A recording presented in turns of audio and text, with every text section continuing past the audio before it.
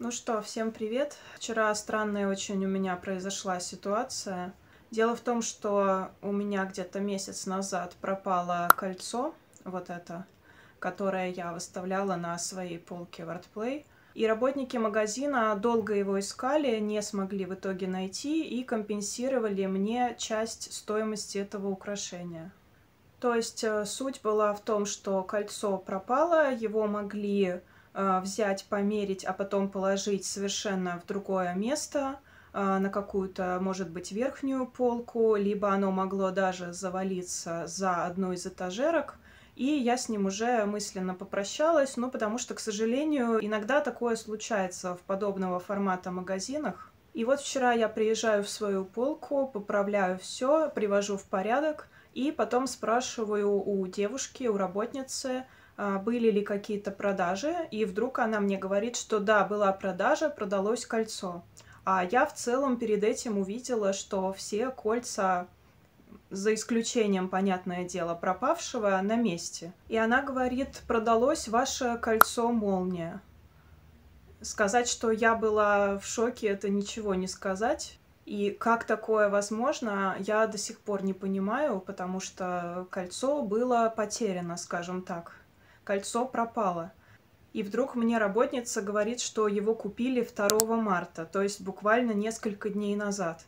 И как такое возможно, я не представляю. Кольца точно не было на моей полке. Его чисто теоретически, если пытаться хоть как-то рассуждать в этой ситуации, его купили как будто бы с другой какой-то полки, что, конечно, достаточно невероятно. Напишите, кстати, в комментариях ваши версии произошедшего. Интересно будет почитать, потому что это почти что детективная история, загадочная. И я, конечно, рада, что все так разрешилось, и что его не просто нашли, а его, как сказала девушка, его нашли, но не мы. Его нашла некая покупательница, покупатель. И, кстати, я собираюсь сделать повтор этого кольца именно для магазина «Своя полка». Еще я хочу сделать повтор кольца «Мухомор», который не так давно тоже купили, и браслета с кристаллами «Сваровски». А теперь давайте сделаем небольшой перерыв на распаковку. Я некоторое время назад купила кое-что в «Золотом яблоке». И мне интересно посмотреть на это в жизни. Сейчас впервые буду открывать специально при вас. И здесь у нас... Ух ты! Смотрите, какая упаковка еще. Это должен быть скребок гуаша. Но я не знала, опять же, что вот это в таком космическом будет оформлении еще, помимо прочего. И он должен быть из розового кварца.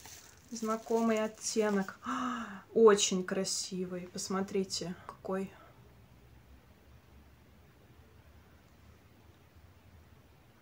Он полупрозрачный, вот с этими нежно-розовыми прожилками. Буду пользоваться им с удовольствием.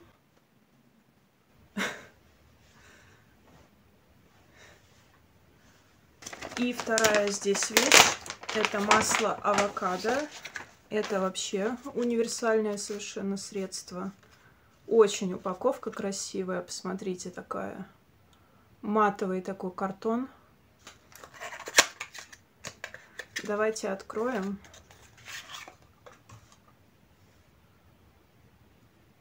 Ботавикос. Первый раз этот бренд я приобрела. Обещает быть качественным. Очень и очень выдержанная упаковка такая.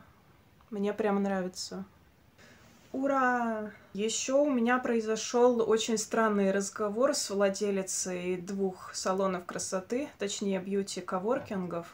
Я собиралась с ними сотрудничать, выставлять у них украшения в одном из их коворкингов, где есть несколько полочек.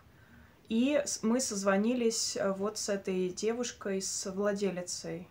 И я ожидала разных поворотов разговора. В принципе, достаточно много я уже общалась с разными салонами красоты. Но здесь сразу же Я еще не успела даже прислать никакие фото украшений, обговорить более подробно условия.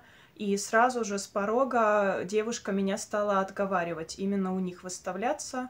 Сказала, что вот именно этот формат коворкинга, когда нет постоянных клиентов, это плохо влияет на продажи украшений, то есть их почти нет. И также в плане безопасности тоже она упомянула, что могут быть самые разные эксцессы.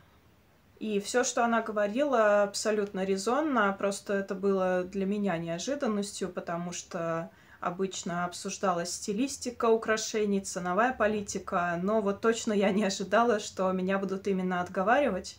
Я, конечно, ей за это благодарна, потому что она абсолютно искренне говорила, и здесь речь идет о том, чтобы сэкономить собственное время, нервы, деньги, не нести большие риски в связи с возможными какими-то эксцессами.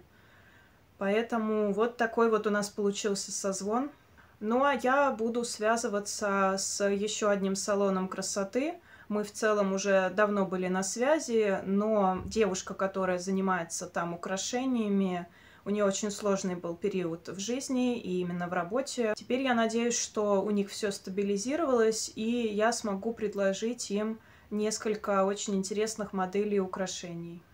Я, кстати, скоро выхожу из дома и хочу надеть вот такое вот свое украшение. Можно назвать его ожерельем или чокером. Очень красиво подчеркивает оно шею. Очень люблю я его носить. И в дополнение к нему я надену вот такой вот браслет с крупными прозрачными бисеринами и позолоченными более мелкими. Видите, за счет прозрачного бисера позолоченные бисеринки висят как будто бы в невесомости. Сейчас я его застегну.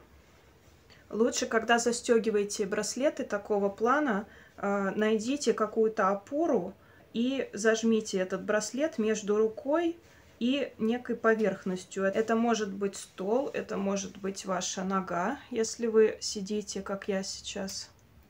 Так. Видите, как деликатно он смотрится на руке? Полупрозрачный, а ярко видны именно позолоченные бисеринки.